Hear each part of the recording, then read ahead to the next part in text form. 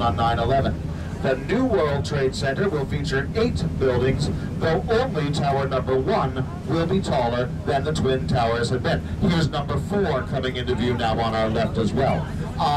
From ground to spire, the new Tower number 1 of the World Trade Center is 1,776 feet. That is 1776 in honor of the Declaration of Independence and the birth of the U.S. Not a coincidence, I assure you. This is now the tallest building in the U.S., tallest building in North America, tallest building in the Western Hemisphere. It is not the tallest in the world. Tallest building in the world today is the Burj Khalifa in Dubai. Completed in 2009, upwards of 2,700 feet. The